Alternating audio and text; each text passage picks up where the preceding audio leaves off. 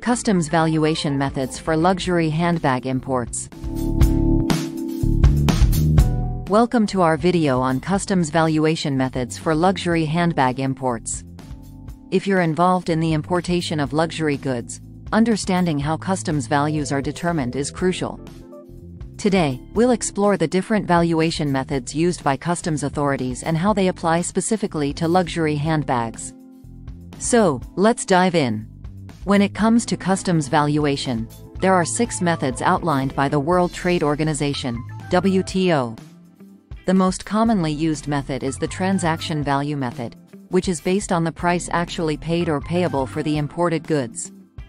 This method is normally applicable when you buy luxury handbags from an unrelated seller, and the price paid can be used as the basis for customs valuation. However, there are cases where the transaction value method can't be applied, such as when importing luxury handbags from related sellers.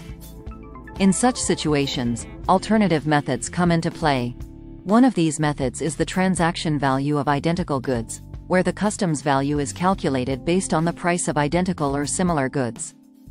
This method assumes that the value of the imported luxury handbag is similar to that of its identical or similar counterparts.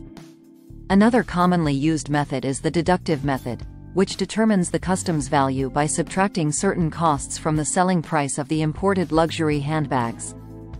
These costs may include transportation and insurance expenses, as well as any selling commissions or discounts. The computed method is another option for customs valuation. This method involves a step-by-step calculation that takes into account the cost of production, general expenses, and profit margins. The computed value serves as the basis for customs valuation. The residual method is used as a last resort when none of the previous methods can be applied. This method determines the customs value based on the selling price of goods in the country of importation, after deducting the costs incurred in that country. While rarely used, it can still be relevant in specific scenarios. It's important to note that customs valuation methods provide flexibility to accommodate various situations. However, they must be used in a consistent and transparent manner. Customs authorities may request supporting documentation, such as invoices, contracts, or other relevant paperwork, to verify the declared value. Now that we've covered customs valuation methods, let's talk about customs bonds. A customs bond is a financial guarantee that ensures the payment of import duties and taxes to customs authorities. In the case of luxury handbag imports, a customs bond acts as a form of collateral to protect the government's revenue.